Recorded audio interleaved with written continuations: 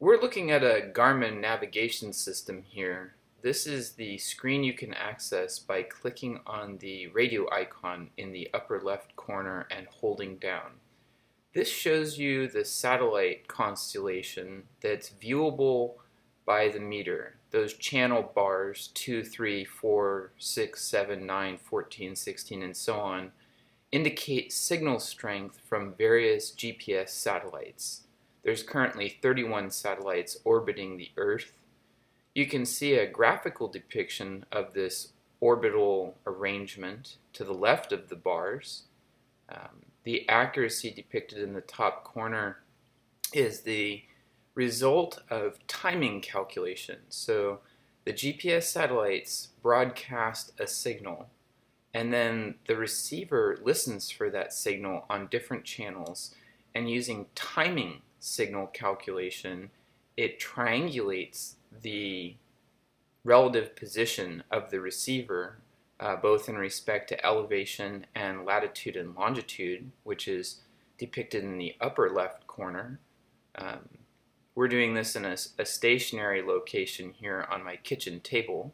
I have a 12-volt lead-acid battery with a 12-volt auxiliary outlet providing the power, and then the OEM Garmin power supply powering the unit itself.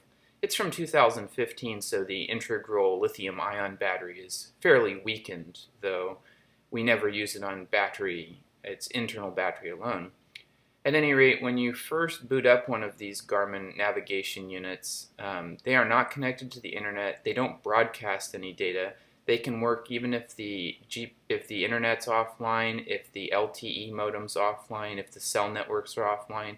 One of the primary values of having a GPS is that it will work even if the cellular networks are offline during an emergency for navigation.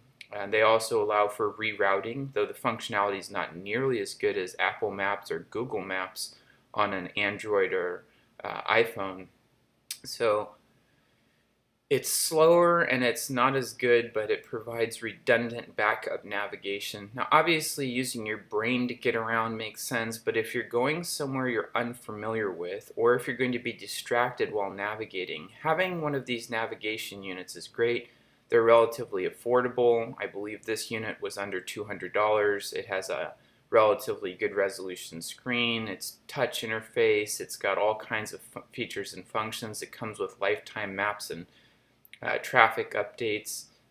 You have to use a Windows or Mac computer over USB through a mini USB connector to actually download the updates. I tried doing that this morning and Garmin's server was offline, possibly due to the COVID-19 virus, global coverage of it, and the loss of tech workers in that sector and shutdowns. That's just speculative.